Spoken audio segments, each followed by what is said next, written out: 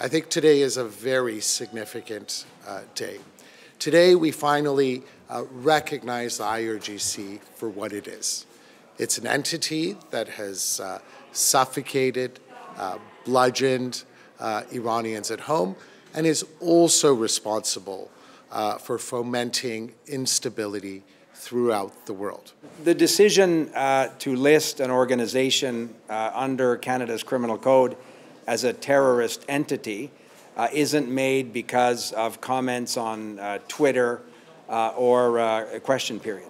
It's made based on the advice of our security services. It's made based on foreign policy considerations that perhaps my colleague could address.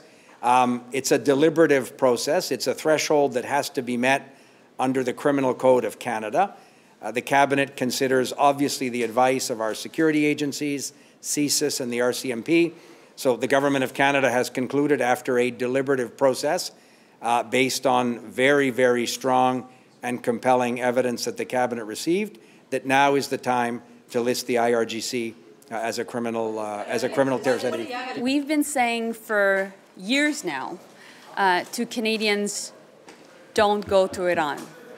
With this decision today, there is a heightened risk of arbitrary detention in Iran. So my message is clear. For those who are in Iran right now, it's time to come back home. And for those who are planning to go to Iran, don't go.